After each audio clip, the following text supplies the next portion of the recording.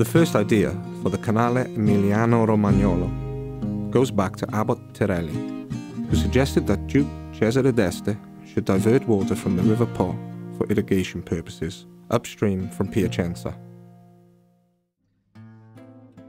During the Napoleonic period, two engineers, Perea and Bolognini, were asked to re-examine his project.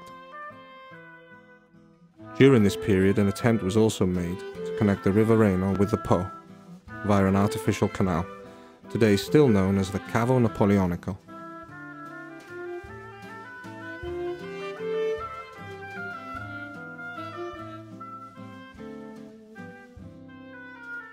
After the unification of Italy in 1861, a Bolognese engineer and agronomist called Annibale Certani presented a new project. And, at the end of the 19th century, yet another was proposed, this time the work of engineer Italo Magazzini. These projects were re-examined in the 20th century by Mario Giandotti, a planning authority engineer, and later government commissioner of the chair. The Canale Emiliano Romagnolo Land Reclamation Syndicate was set up in 1939. Its mission was to design, build, and operate irrigation works in the southeastern plain of Emilia-Romagna.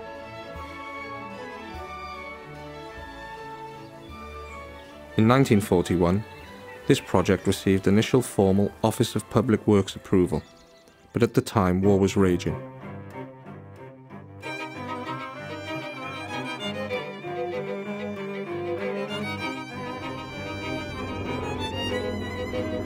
In 1947, work did start on a downsized version of the project, with a main diverting point at Salvatonica di Modena on the Po River, where the new Napoleonic Canal, redesigned by Giandotti, joined the Po. After disastrous breaches of the banks of the Reno in 1949 and 1950 at Gallo and Poggio Renatico, Giandotti's project to overhaul the Napoleonic Canal was set in motion.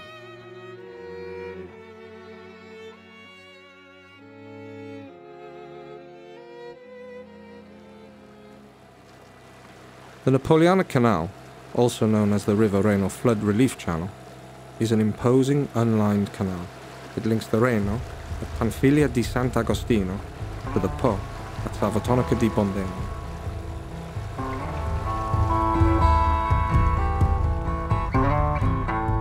The canal was to function as both a relief channel for Reno floodwaters and as the initial channel for the Canale Emiliano Romagnolo.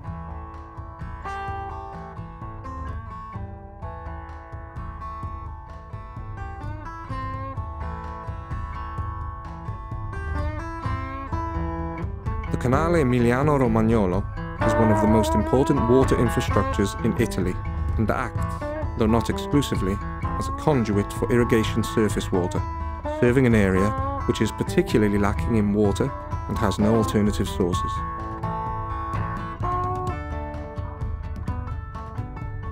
From its very inception, it has been an important economic and social resource for the Emilia-Romagna region.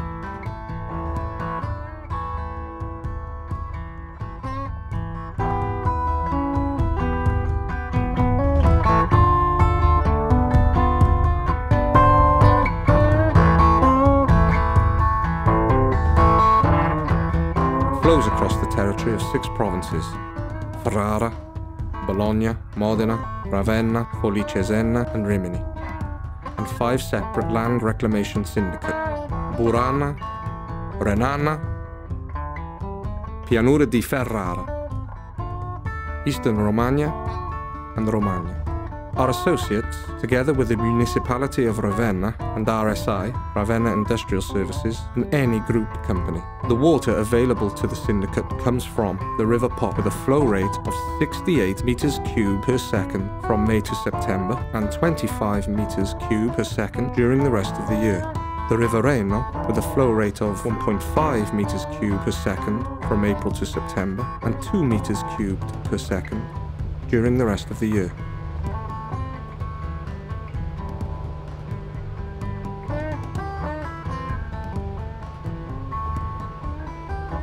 At Volta Scirocco, in the Municipality of Ravenna, at approximately 5 kilometers from the mouth of the River Reno, a movable dam, enables water to be diverted from the river to supply the Ravenna petroleum and chemical complex, Ravenna drinking water plant, and irrigation users in the areas to the north of the city.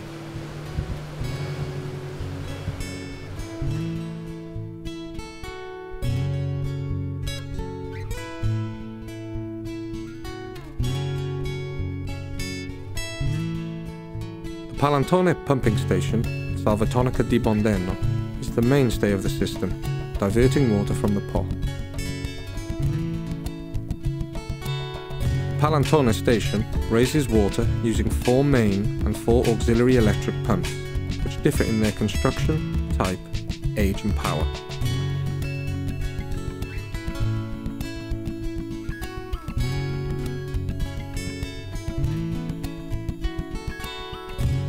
The pumps, which are constantly monitored by operators, lift water from the Po, feeding it into the Napoleonic Canal.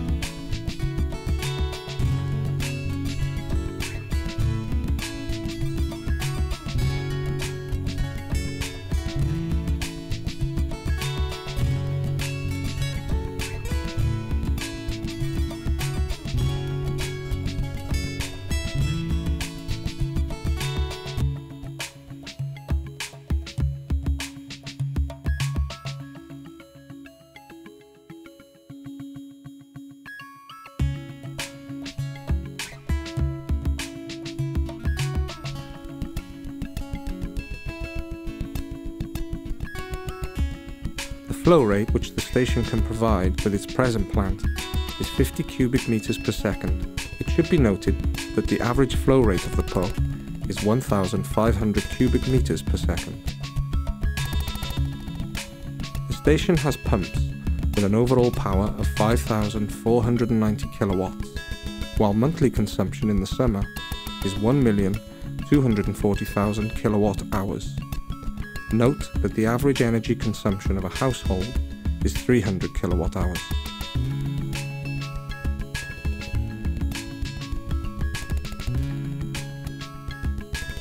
In the Napoleonic Canal, which has a horizontal bed, the water flows by gravity for around 16 kilometers, reaching Sant'Agostino. At Sant'Agostino, on the other bank of the Napoleonic Canal, the branch begins which, via the Sant'Agostino Ovest and Cento lifting plants, supplies water to the Reno West Bank Water District. And at Sant'Agostino, on the east bank of the Napoleonic Canal, the main canal starts.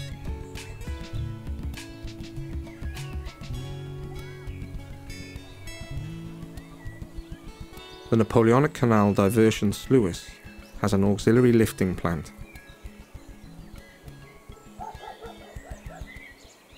Pumps function only when the water level in the Napoleonic Canal is lower than the level that must be maintained in the chair. This is where the chair commenced its long journey in 1955, and today this journey continues into the province of Rimini.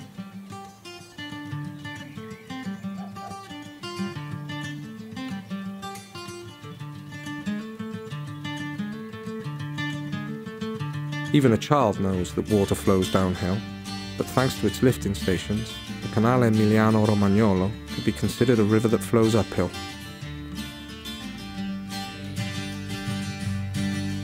In fact, the River Po is situated in the valley line, that is to say, a line linking the lowest points in the plain. The average level of the Po is around 4 meters above sea level, while at Pieve di Cento, the chair reaches 17 meters above sea level, its highest point. The height difference to be overcome is equivalent to a 4-story building. Between Sant'Agostino and Galliera, the chair flows under the River Reno through a 520 meter long underground tunnel. Along its course, the canal intersects many lines of communication and other waterways. The continuity is provided for by bridges and underground tunnels.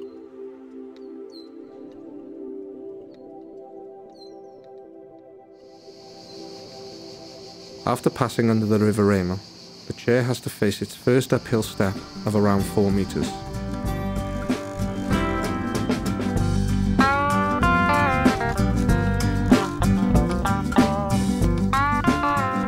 Crevensosa plant, the water is raised to a level of 13 meters above sea level, using electric pumps, which are similar to those at Palantone, but which deliver slightly lower water flow rate and hydraulic head.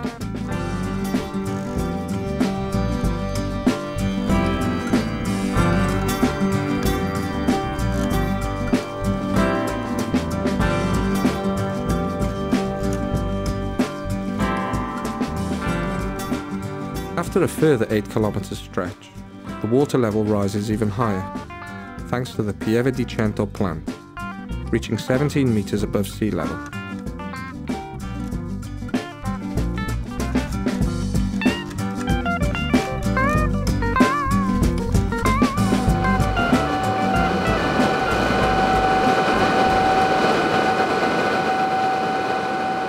This, the highest point reached by the chair, enables the canal to flow on by gravity for 90 kilometers down to the River Savio crossing, north of Cesena.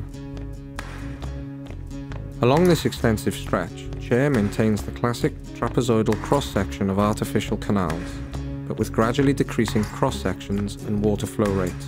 Its slope, 5 centimeters per kilometer, 20 times less than the usual slope for irrigation canals, is made possible by its internal lining, which reduces friction and prevents vegetation growth.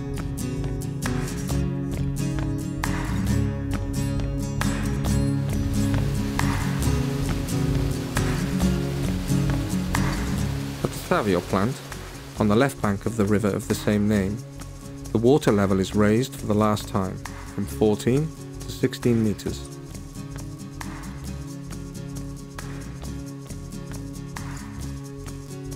The Savio is crossed via an entirely zinc-plated metal tube bridge, an exceptionally distinguished work of engineering and the only example of this kind along the canal. This is the most recently built plant, thanks to which the water continues its course to the point where today the canal comes to an end.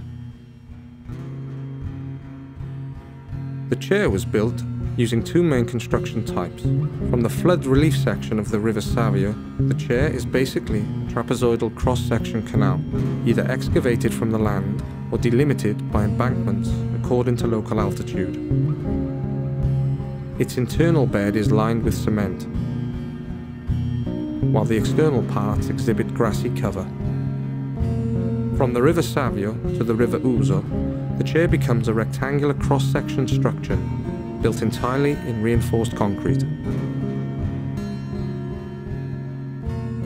Within the Cesena centuriation, the ancient Roman land division grid, the chair has done its utmost to accommodate the anthropic, historical and natural aspects of the area. To reduce impact on the area to a minimum, the chair adapts its course, zigzagging along the Cesena centuriation instead of following the Via Emilia, to maintain the perfectly preserved Roman grid, which today still forms the basis of local property ownership patterns. So today, the chair is totally integrated into the landscape. For the time being, the canal ends its course in the proximity of the River Uso, after the final lift provided by the Savio plant.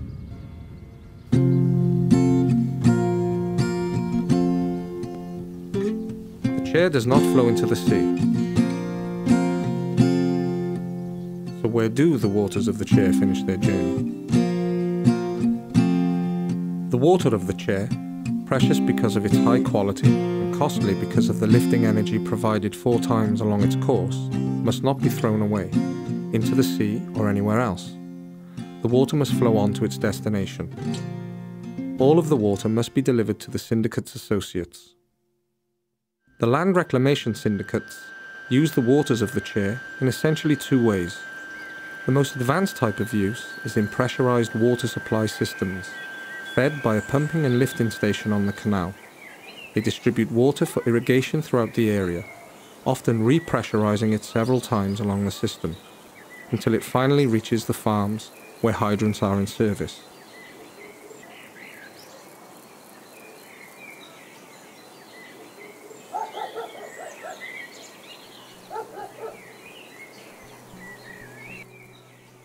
A more rudimentary distribution system is made possible by gravity diversions, which feed the irrigation canals intersected by the chair.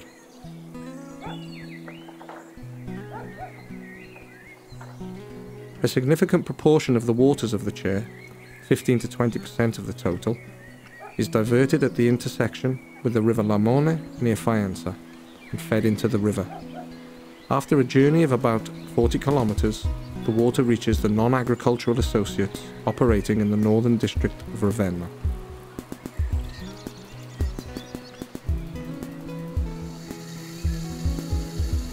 When it starts operating at full capacity, all farmers will receive their water from the Cer via pressurized supply systems and their own hydrants.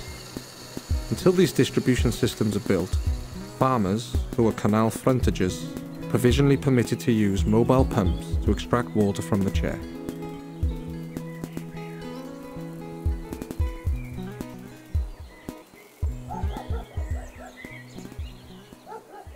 Of course, water from the Cer is suitable for other important uses and not only for agriculture.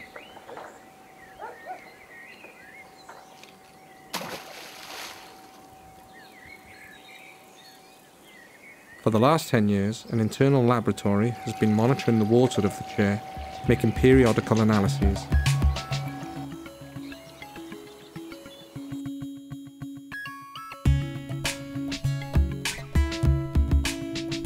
Although the water of the Cer is diverted from the River Po, its quality is not affected by the well-known problems afflicting this great river. This is thanks to a series of circumstances. The Napoleonic Canal performs a drastic purification action due to a generally low flow rate, the vast interaction surface with the atmosphere, the action of the sun's rays, and above all, phytopurification processes performed by aquatic vegetation. Hydraulic isolation of the canal protects the water from the inflow of wastewater, sewage, or any form of polluted water. Continuous contact with the atmosphere takes place along its entire course. During the 2007 water crisis, 2 water purification plants were put into service at Faenza and at Cesena, at intersections with the Romagna aqueduct. They treat the water of the Cer, feeding it into the water main system. The Cer also performs an important mission in the environmental field, makes surface water available to replenish groundwater. In this way, the Cer is protecting the area from the dangerous phenomenon of subsidence. Subsidence is the gradual sinking of the land surface relative to its previous level. It is very common in the Emilia-Romagna region and is mainly caused by extracting quantities of water from wells beyond the natural capacity for replenishment, consequently lowering water tables. This phenomenon is extremely serious because it's irreversible. Water is an important resource. The syndicate not only distributes water, it also researches the best ways to use it.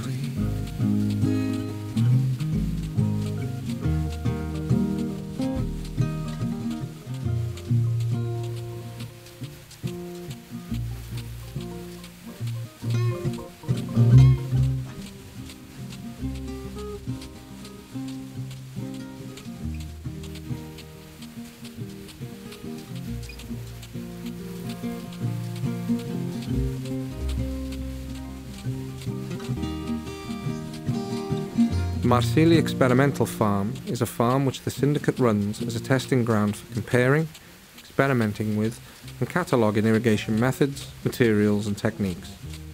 The farm has 15 hectares of fields as its operational base, where it implements a range of agronomic testing activities. Focusing on energy saving, the Marsili farm tests various strategies involving a number of factors, such as soil composition and precipitation, measured using sensors and rain gauges. The farm carries out practical experiments on various irrigation techniques and different irrigators.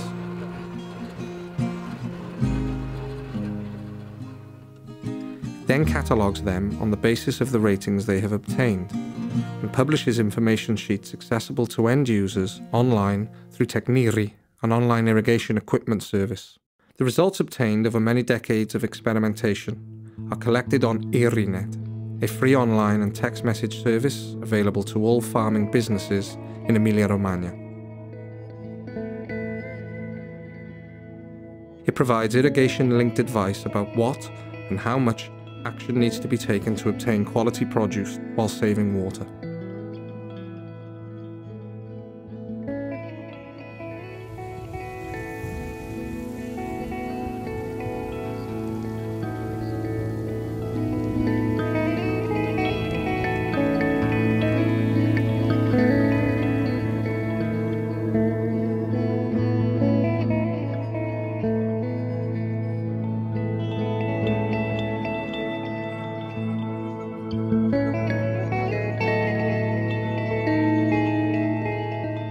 Since 2000, Chair has embraced multiple water use as a strategic choice, thus also dedicating energy and resources towards civil, industrial, tourist and environmental uses.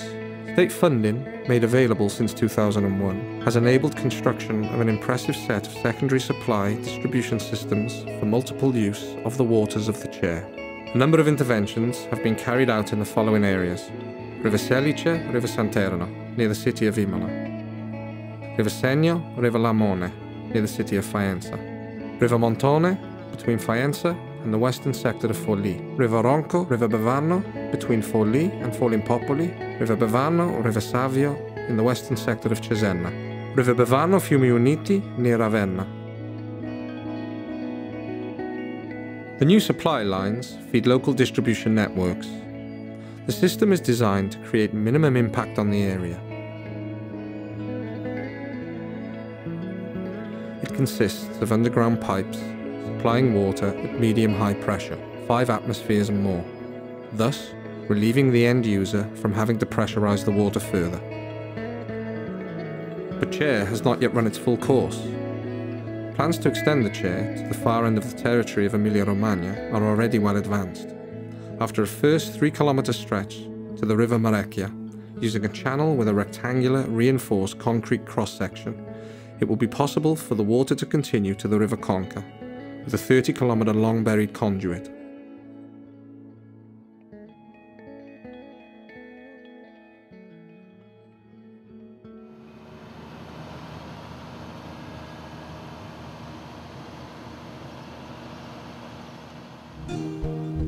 Thus, the Canale Emiliano Romagnolo continues its century-long journey, which has made it an integral part of the region. Almost a river, but instead of being created by nature, sprang from the idea of a man.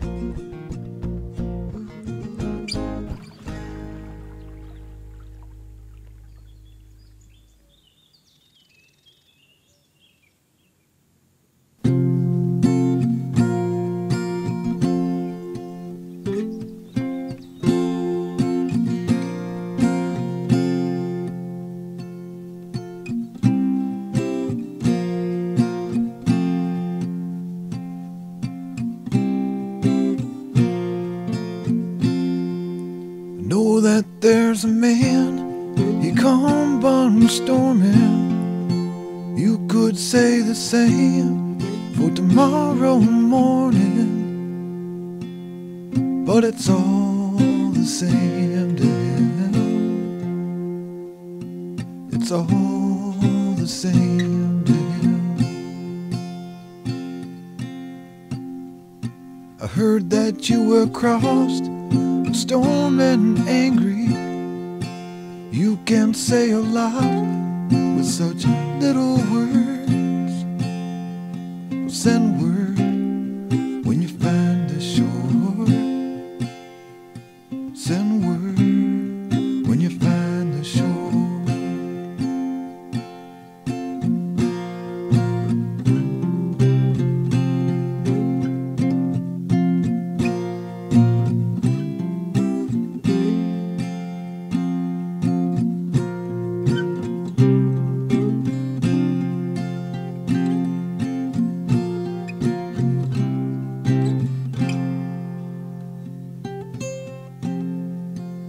It means so much to have such freedom. You wave your flag of no surrender wildly in the